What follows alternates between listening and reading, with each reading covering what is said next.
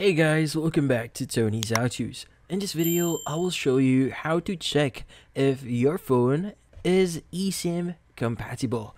But before we start, hurry up and check out our latest offer just under this video. So let's get started.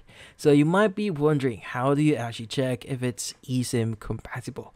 So this one is kinda easy. You just need to search some specific settings for you to know if it's actually eSIM compatible. Now in this case, what we need to do first is we want to go to our settings. So look for the settings icon there and go ahead and open it up. Now once open up, you could go ahead and search for the option or use the option there that says search settings. Now go ahead and click on it, and from here you want to type in the following, which is going to be IME.